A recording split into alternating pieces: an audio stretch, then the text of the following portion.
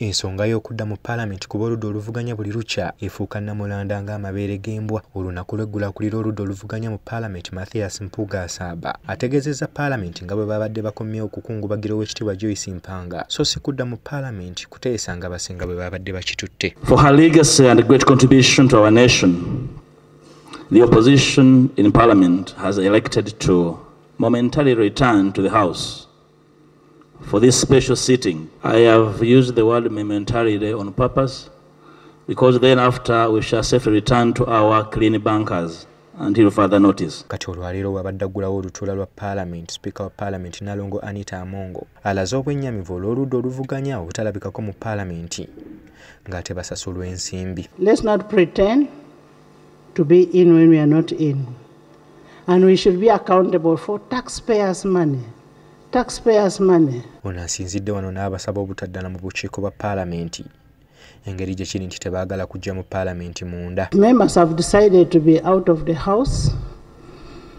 Then that means they should also not be in the committees, because a committee is an extension of the House. They should not, and this one goes to the clerk, nobody who is out of the House should be allowed to travel. Because you are not in the House, you are not part of the House, you've decided to be out of the House, so you don't enjoy your rights. Onaweze n'Ababaka babadde batendekebwa okugenda okukiikirira eggwanga mu mizannyo mu ggwanga lya Rwanda nga bwe batagenda kukkirizibwa kukozesa nsimbi za Parliament. There are people who have deliberately decided to excuse themselves from the House, but they will want to go and represent Parliament in Kigali.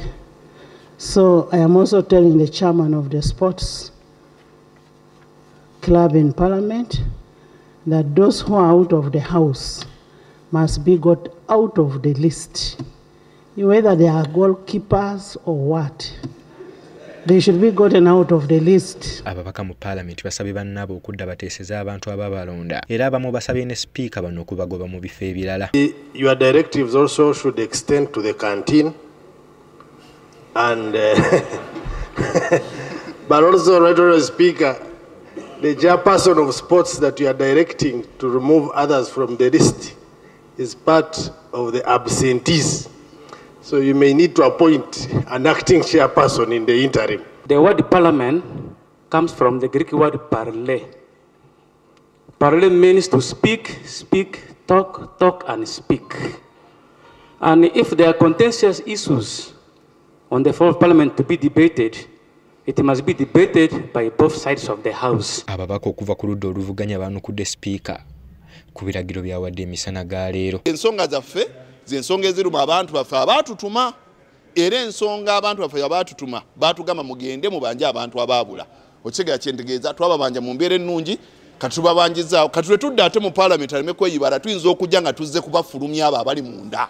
Bannayuganda tebasaana kuggyibwa ku mulamwa ogw'ensonga ekwata ku bulamu bwa bannayuganda, ku nsonga ekwata ku ddembe ly'obuntu, ku nsonga ekwata ku ddembe ly'Abayisiraamu, ku nsonga ekwata ku bannayuganda aba bulijjo abavunaanibwa mu kkooti z'ekinnamagye. Saagala twogere ku bintu birala, eyo y'ensonga enkulu. Bano bagamba nti okwegugunga kwabwe mu Parliament bali bamutegeeza dda mu butongole. Nti bano batanaba kufuluma bamuwa notisi ne bagamba ffe eggwanga lino balivugira ku lupanka. Tetwagala bino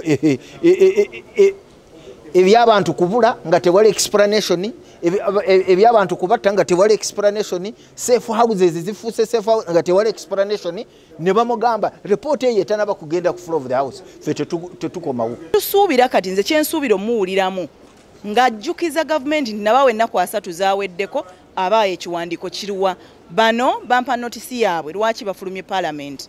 Kitegeeza Sipiika naye alinda ekiwandiiko ekyo, naye kati obuvunaanyizibwa bw'alina kwe kujjukiza beyaweeza ennaku. Sabbiiti ewedde akulira oludda oluvuganya mu Parliament yategeeza nga bwe batagenda kudda mu Parliament okutuusa nga gavumenti neetegefu okwanukula ebibuuzo byabwe.